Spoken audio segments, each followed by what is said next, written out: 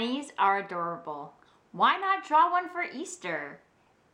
Today, I'll show you how to draw a cartoon Easter bunny and how to finish it off as an art piece using wax resist techniques with wax crayon and paint. Don't worry, this is an easy to do art project for kids. Let's get artastic. Today we're going to be cartooning an Easter bunny, of course for Easter. We're going to start off with our pencils and we're going to lightly sketch our Easter bunny before we go over it with black marker.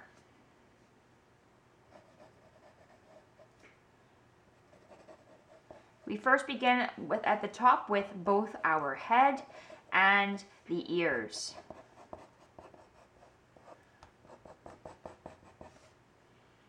I sketch very loosely in order to get a perfect mark. Now I'm going to add some hair on the top of the head and an inner ear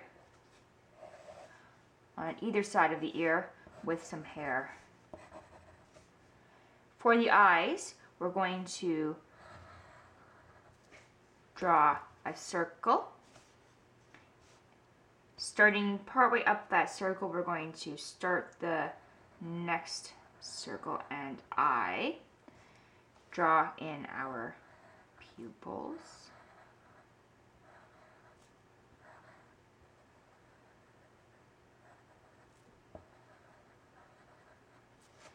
And he's a busy rabbit, so we need to add some expressive lines because he's super worried and anxious to make sure that all the eggs go out on Easter. To do the nose, we start off with a straight line. We curve in on either side, just a little bit, roll down to a point, and add a little center line up the middle or down the middle. And I just add a little bit of a thicker line on the sides for his nostrils. Now, for the mouth, I'm going to start down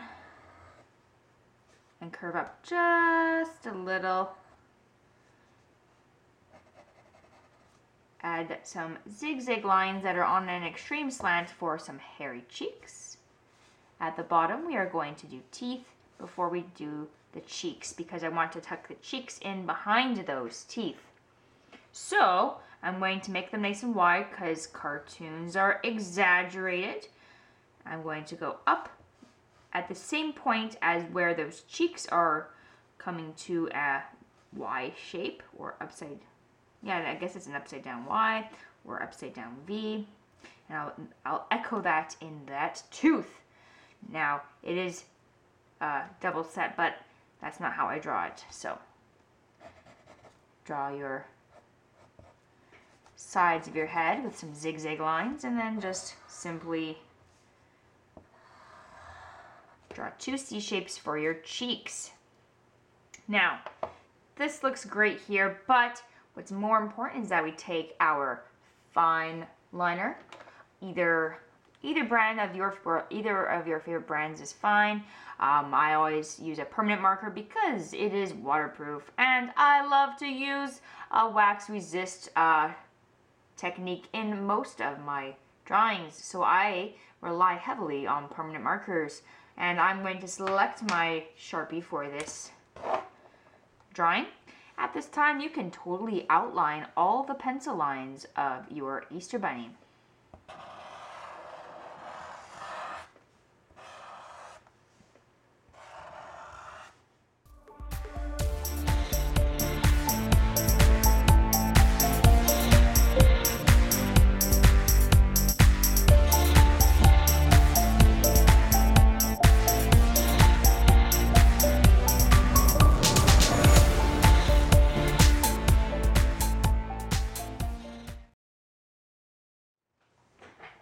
In your background, you are going to draw some Easter eggs, of course, so draw your oval type shapes in the background.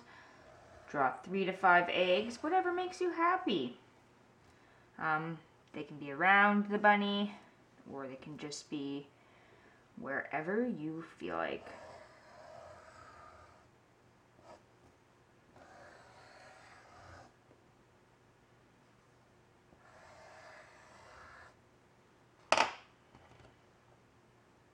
Next, you're going to simply add line, shape, and pattern on your eggs.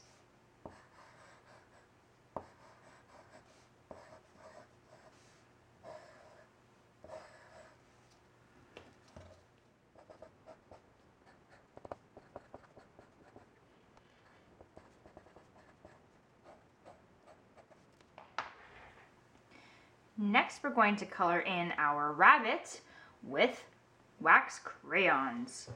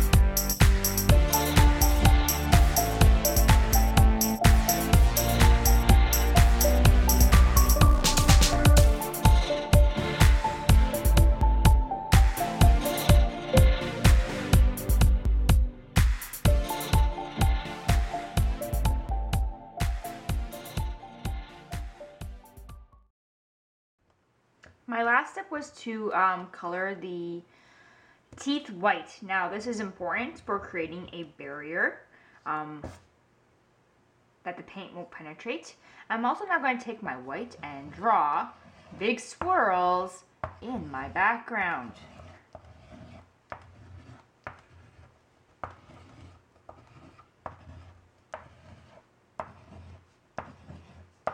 Now, unfortunately, you can't see these epic swirls until later when we paint. Before we paint, we need to address the 5 eggs that I have here. So we are going to first outline the details and then color some of them in. We do not want to color in all of the details on our eggs because we want to paint on them and we want to allow some of the wax resist to happen and share its magic as well. So first outline, then color just some details.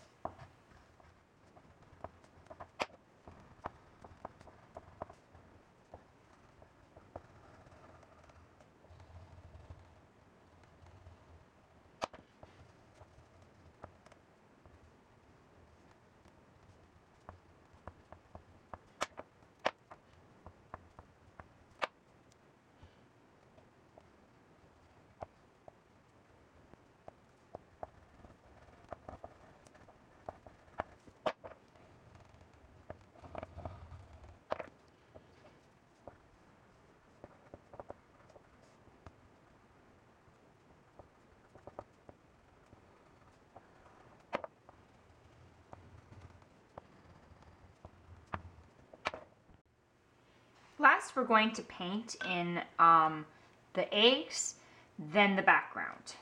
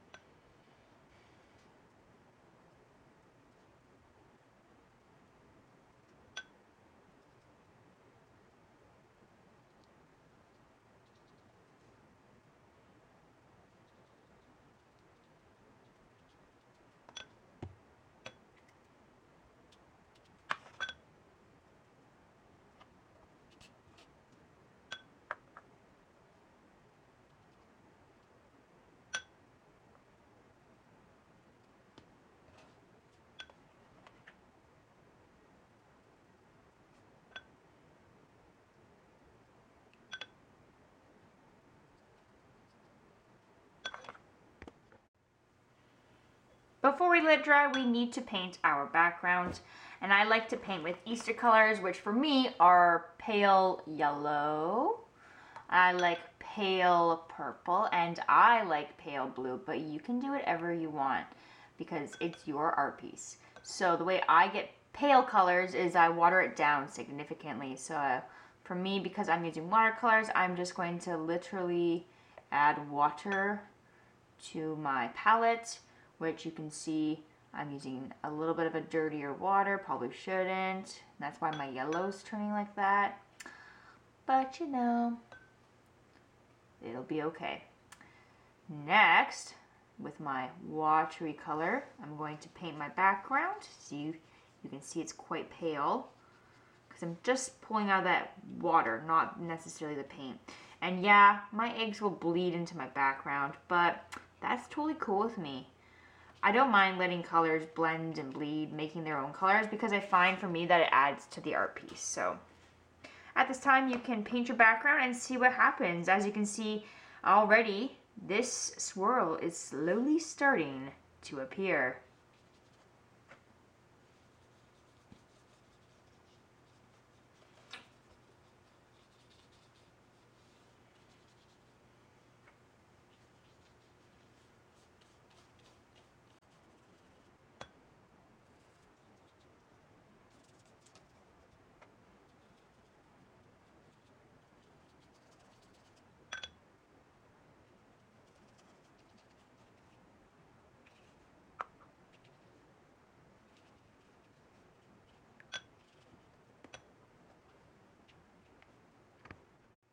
And of course, it's now time to let our Easter bunny dry. We'll check back on this guy after he's dry to see how all of this dries and happens.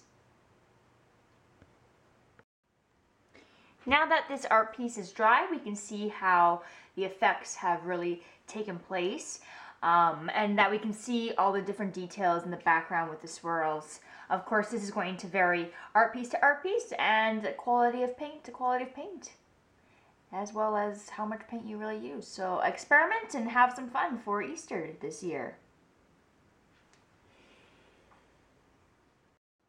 When you're done, you may want to place your artwork under something heavy to flatten it back out if it began to curl in the drying process. I would like to know what you draw for Easter. Please leave your comment in the response in the comment section below the video, and that will also give you the chance to be my comment star in a future video, as well as you can connect with other art teachers there, as well as myself, and we can have a great conversation about art projects for Easter. Like this video and click the bell to receive notifications when new episodes arrive. As well, don't forget to subscribe to this Artastic channel. For more art tutorials, head on over to my blog at msartastic.com, and for more teacher resources that are printable or that you can use in your classroom, visit me at msartastic on teacherspayteachers.com. For more behind the scenes footage and for more inspiration and ideas, follow me on Instagram. All these links can be found in my comments, and they're all clickable. See you next time.